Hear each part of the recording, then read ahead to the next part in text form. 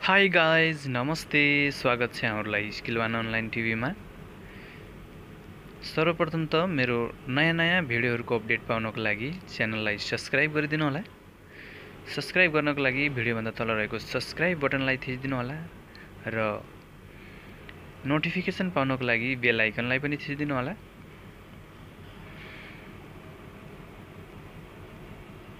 र आज म 3 फेज पावर सप्लाईको बारेमा बताउन गइराखेको छु।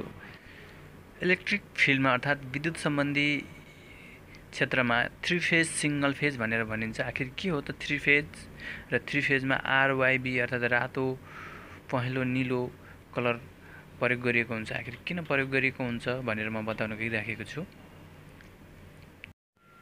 3 फेज भनेको 3 फेज पावर सोर्स जस्तै जेनेरेटर, अल्टरनेटरहरूबाट जेनेरेट भएको अलग अलग फेजहरू हो, जसलाई आरवाईबी भनेर नामाकरण गरिएको हुन्छ। आरवाईबी भन्नुको अर्थ यिनीहरू फरक फरक हुन् भनेर जान्नको लागि नामाकरण गरिएको हो। 3 फेज पावर सप्लाईमा रातो, पहेँलो र नीलो अर्थात् आरवाईबी फेजमा के भिन्नता हुन्छ त भनेर हामीले जान्न आवश्यक छ। यहाँ जान्नको लागि हामी यो भिडियोबाट हामी क्लियर हुन सक्छौँ। यहाँ देखाइएको छ इलेक्ट्रिसिटी जेनेरेसन भनेर, जहाँ इलेक्ट्रिसिटी जेनेरेसनमा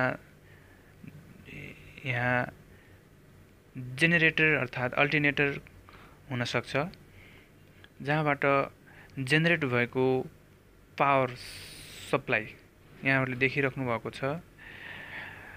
3 फेज यहाँ मैले ए फेज, बी फेज र सी फेज भनेर मैले नामाकरण गरेको छु, जसलाई आरवाईबी भनेर पनि यहाँहरूले बुझ्न सक्नुहुन्छ। सबैभन्दा पहिला त हामीले यो बुझ्न आवश्यक छ कि 3 फेज अल्टरनेटरबाट जेनेरेट भएको पावर अल्टरनेटिभ हुन्छ अर्थात् एसी हुन्छ र 3 फेज अल्टरनेटरबाट जेनेरेट भएको प्रत्येक फेजको अल्टरनेटिभ करेन्ट एक आपसमा म्याच हुँदैन, अर्थात् प्रत्येक फेजको वेभ एक आपसमा फरक हुन्छ। यहाँ देखिराख्नु भएको छ 3 फेजमा ए फेज, बी फेज र सी फेज भनेर मैले यहाँ आरवाईबी फेजलाई नामाकरण यसरी ए फेज, बी फेज भनेर नामाकरण गरेको छु।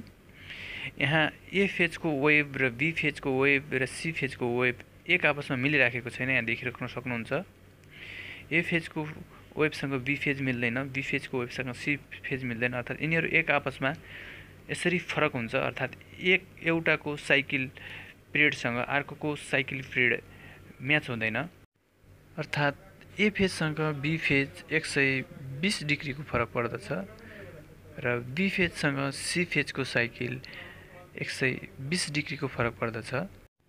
यसरी नै हामीले 3 फेज पावर सप्लाईमा 3 फेज अल्टरनेटरबाट जेनेरेट भएको पावर एक आपसमा फरक हुन्छ भनेर हामीले जानिसक्यौँ। र अन्य भिडियोमा फेरि नयाँ टपिकका साथ आउनेछु। तबसम्मको लागि भिडियोबाट बिदा हुन्छु। नमस्ते, thanks for watching, by by.